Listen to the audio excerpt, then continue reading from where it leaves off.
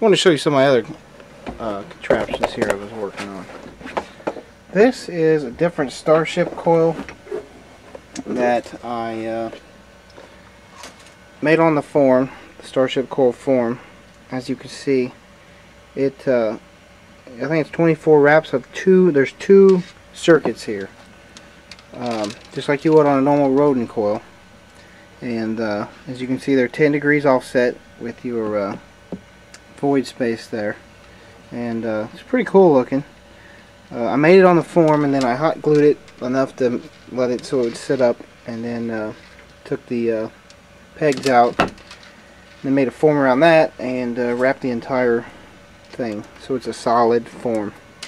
It's pretty thin wire, so I can't put much power through it, but it's definitely an interesting looking coil that I made. Yeah, something I'll experiment with, I hope, later. Here's another. This is a true Rodin coil. It's actually wrapped interweaved, where this one's just stacked on top of each other.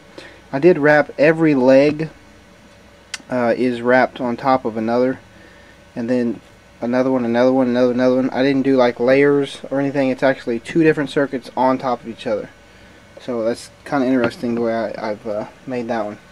This one here is going to be pretty cool.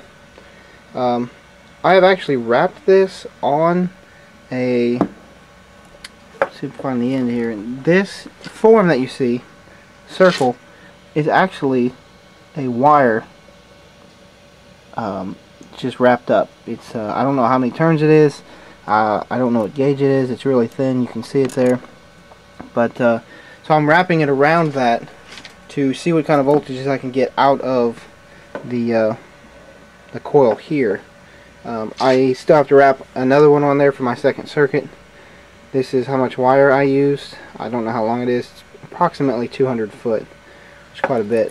This is a 9.5 inches across. So I wrapped it so tight that my outer circle started to tweak a little bit there, as you can see.